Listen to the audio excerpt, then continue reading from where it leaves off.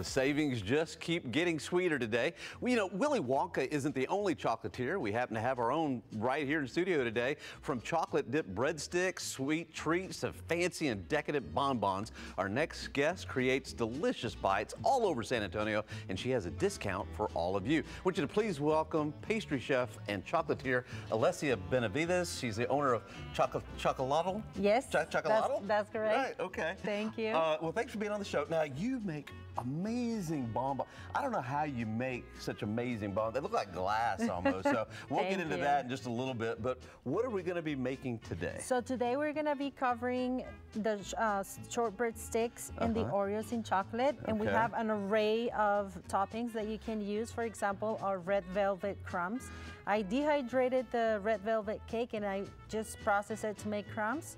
We have pecans, we have sprinkles and gold And even gold flakes. Yes. Okay, all right. Well, I'm going to start with the breadstick. Oh, okay. So you just dip them kind of like what you've done there, I guess, yeah, right? you dip them, and then... now, I may not be as suave or debonair. No, you're doing great. You're doing great. Is this? Yeah, you're doing great.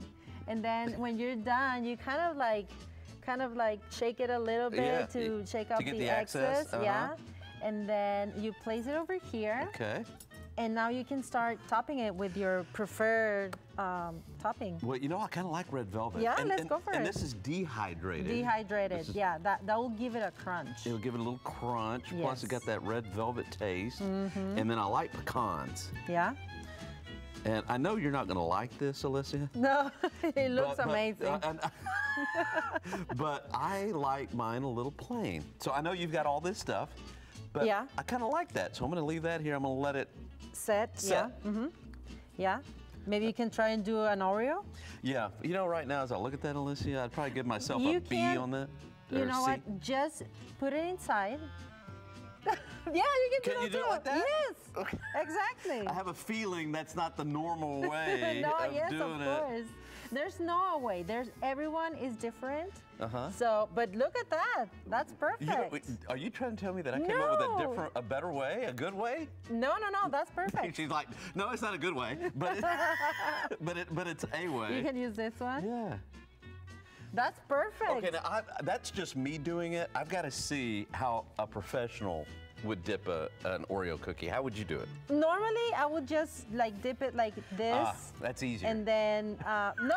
Actually, I like your idea better. Okay. I tapped off the excess, then scrape it off a little, and then I just transfer over here. Okay, and then we do the toppings too, yes. right? Now, you teach baking classes, right? I do. I do teach baking classes. And how can they sign up for those classes? So they can sign up through our website. It's chefalesb.com. And voila. That's perfect.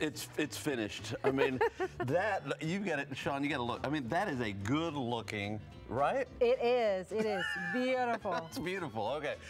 You got a special offer for us today, right? I do, 10% off of our website. The code is GDSA. And you can just use a promo code GDSA. Yes, you can use a promo code on the checkout, and you'll get 10% off. Okay. And how can they get a hold of you?